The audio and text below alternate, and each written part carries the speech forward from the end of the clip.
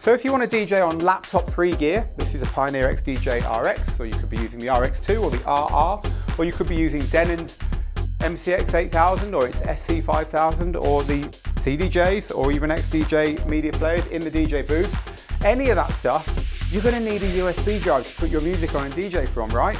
But a lot of DJs don't give that the thought that it really deserves. So in this short video, I'm going to talk to you about the 3 things you want to know with one extra tip for USB drives. And at the end, I'll give you my recommendation if you just want to know the right one to go for.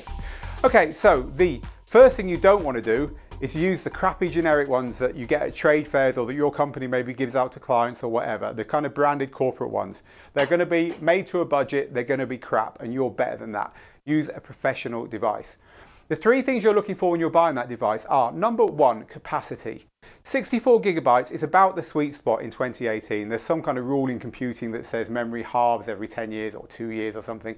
But right now, 64 gigabytes, you can get a drive with that amount of capacity on it, which will store an awful lot of music for not an awful lot of money. Above that, it starts to get very expensive. So 64 gigabytes is a minimum.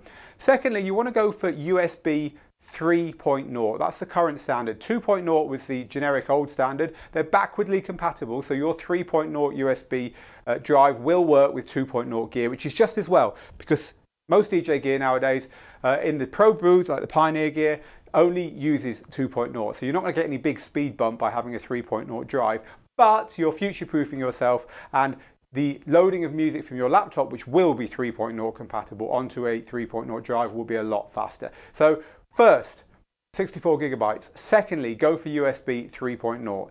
But thirdly, and probably most importantly, it's got to be well made, it's got to be durable. The DJ booth is an extreme environment. You're going to put that thing through hell, even if you don't intend on doing so. And the last thing you want is it to let you down. So you really do have to go for something durable.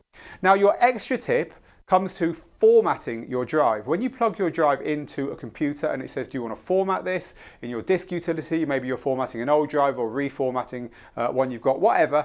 You're going to be offered different choices. And to cut to the chase, you want to choose FAT32, FAT32. That will make your drive compatible with the biggest amount of equipment with the least potential problems. Okay. I promised you a recommendation at the end. My recommendation is the little Corsair Stealth Survivor USB.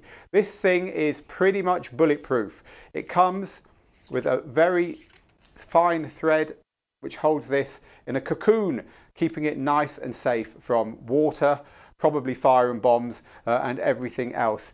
Once it's screwed in there, your music really is safe.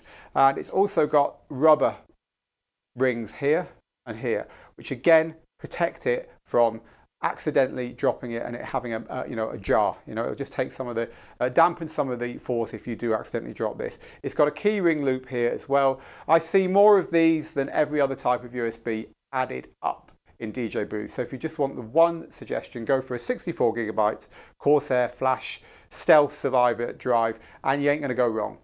Okay, so that's the Digital DJ Tips look at choosing USBs for DJing with. If you've enjoyed this, please do share, please like, please follow, and I'll see you again very soon. Meanwhile, get good, get out there, and make the moments.